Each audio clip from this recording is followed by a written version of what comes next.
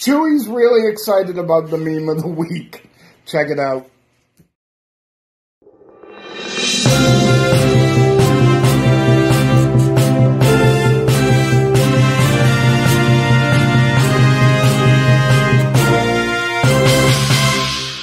What's up, everybody? Bill Tendo here, and I'm back with another brand new edition of the Nerd News.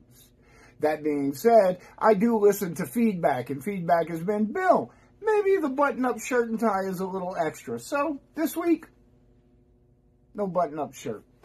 With that being said, if you'd like to support the channel, please check out our Patreon down below, and that would be swell. But if not, just enjoy the content. It's all yours. First off, we really want to get into Wednesday's Nintendo Direct. So, obviously, the biggest story was in the last 2 minutes of the Nintendo Direct. We received a new trailer for Breath of the Wild 2, Tears of the Kingdom. I don't know anyone that's not excited for this right now. Everyone seems super amped about it. I am a huge Zelda fan, so of course I am. We saw a lot of new stuff that we haven't seen previously. We saw Link riding a vehicle of some kind. Not the motorcycle he had at the end of Breath of the Wild's Hero Quest. We've seen him using several other things. We've seen new weapons. We've seen new enemies. It all looks great. We've also seen new locations. But what I did not see a lot of was dungeons. And that was probably most people I know's largest complaints about Breath of the Wild originally, to begin with, that we didn't have Zelda dungeons, which are such an integral part of the series to everyone. But we did see some underground areas, and they look interesting. We saw a luminous stone talus, which looked amazing. That's great. I'm a stone farmer in the game. I farm so many stones. It's easy to max out your bank account that way. But that being said, Tears of the Kingdom looks phenomenal. Now, we do have a release date, and it's only about 3 months away. Pre-orders are open, and there is also a collector's edition and a beautiful amiibo, which you can see pictures of here.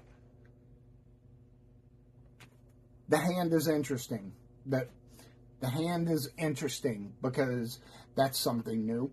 Okay, well, with that being said, definitely put in your pre-orders. I don't really pre-order games, but it's Zelda. I mean, come on, man. Moving on from Zelda, we also saw quite a few other things. I would like to specifically point out remaster of Batten Kaitos 1 and 2 HD remaster. And these are GameCube games, and they are kind of a card-style RPG. These are pretty fun games, but we always thought they'd be stuck on the GameCube. Excuse me. That being said, it's nice to see some of these console-specific games being remastered for now. Because we're getting tired of the same old remasters. That being said, we also have another GameCube remaster announced on the Nintendo Direct, which was Metroid Prime. I'm into it. Metroid Prime was the first Metroid in the series to go into that format, and everyone loves it.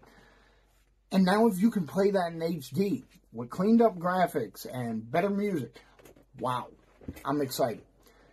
Let's hope that Nintendo is fully committed to doing a full update and remaster of this game like they did on Link's Awakening, as opposed to a little bit of spit polish like they did on GoldenEye.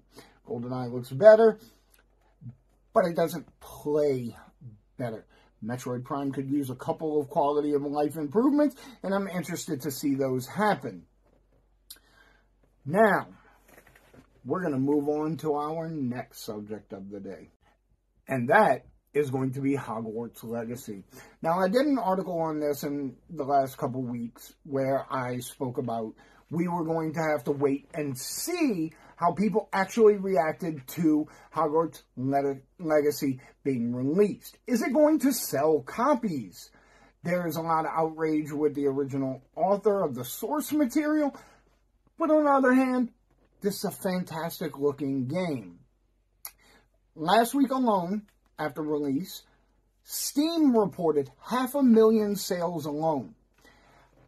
I don't have the exact numbers here for Xbox or PlayStation, but 500,000 in the first week on just Steam seems fantastic. But with that being said, obviously people were not voting with their wallets. There has been more controversy, and it's something that I hate to see. There are people that are streaming Hogwarts Legacy on Twitch, on YouTube, wherever, and they're being raided by basically trolls trying to shame them and shut them down. I hate things like this, and I'm going to explain why. And it's very brief. It doesn't matter which side you are on. Bullying, harassment, and all-around general negativity is bad for the gaming community. You are not improving anything by acting like a dick because you don't like something. If you don't like it, don't buy it. It's that simple.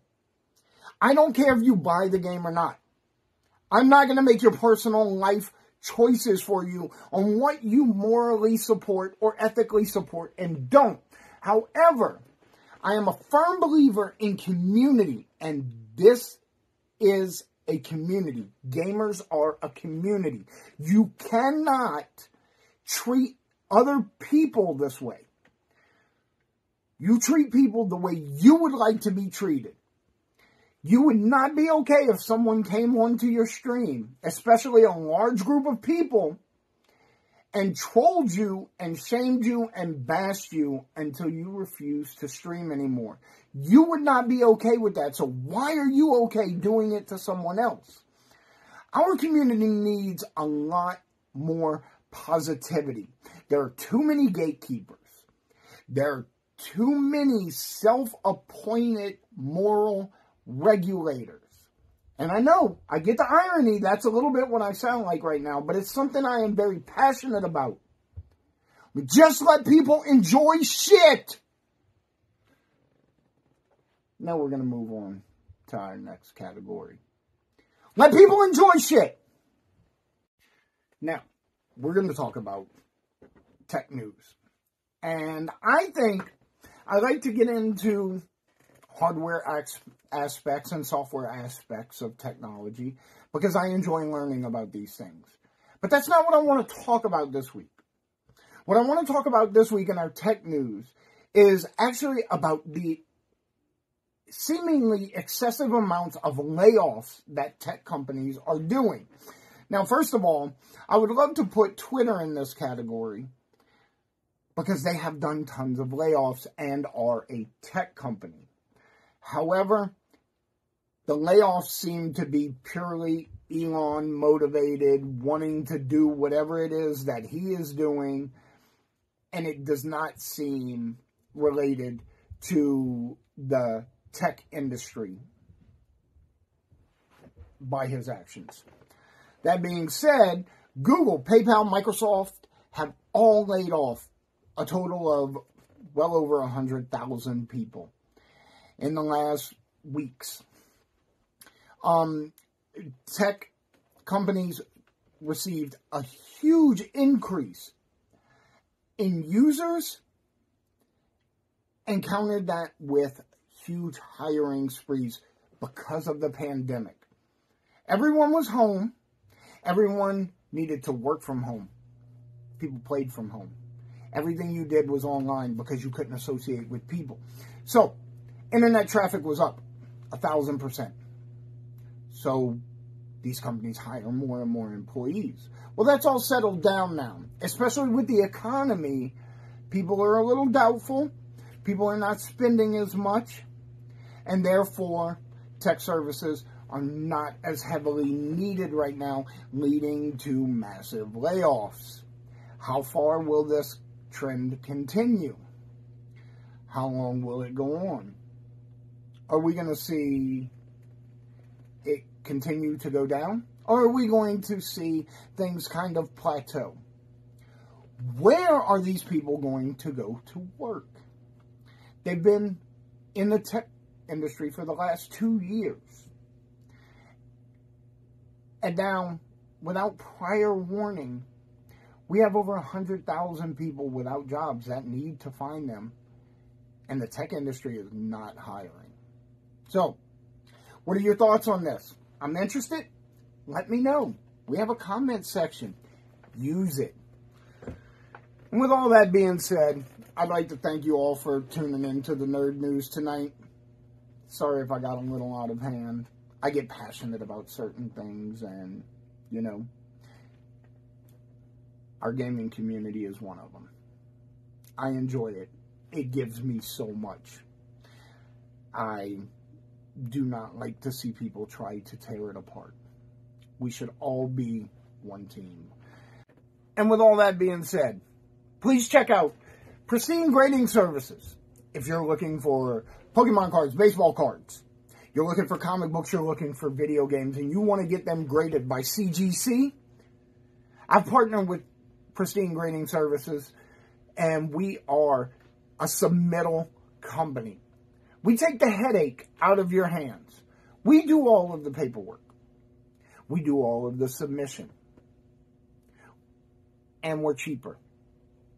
Because of our bulk volume discounts, we can offer you a better price than you would get going directly to CGC yourself. So, easier product, less money. It's a no-brainer. Link down below. Everybody, y'all have a great day. And don't forget to check out Forgotten Sci-Fi on Wednesday nights. Thank you.